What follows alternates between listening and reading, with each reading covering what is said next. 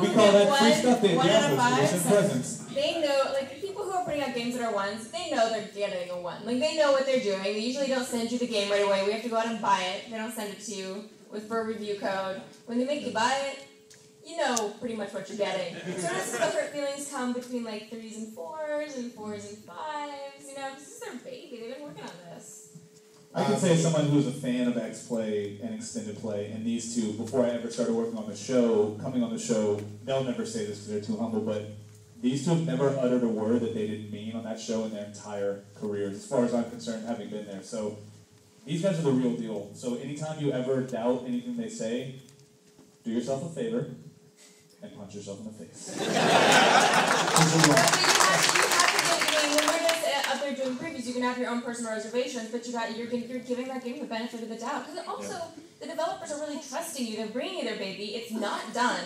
And they're bringing it to you, putting it there and being like, I hope you like this game. Don't look at that corner over there. We're not finished with that. The textures over there aren't done. The guy kind of runs like a chicken. Please ignore that. So, you know, it's nerve-wracking for them, too, to present it before it's even done. So, you know, we really just do our best to give it the benefit of the doubt and keep our personal reservations to ourselves. I try to be, and I know I try to come across as a cranky pants, but it would be like really douchey on the show. It'd be like, dude, your game looks kind of awful. You know,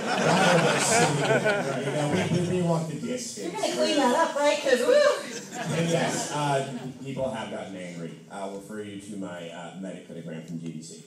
Yeah, it's an interesting position, you know, for us who have been doing this for 10, 15 years. We know a lot of these guys pretty well, and you know they do give us their babies. Like you know, Sterling and Garvey's our reviews and previews editor.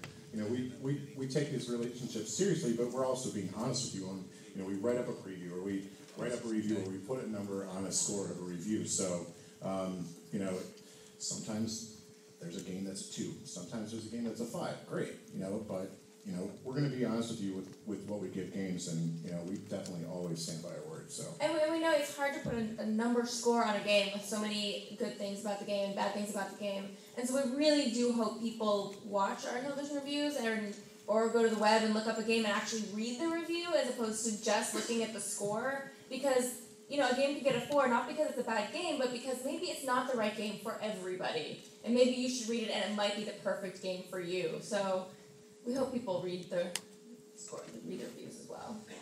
And the back of the game cartridges. And the back of the game. Yes. And books. Yeah. Read books.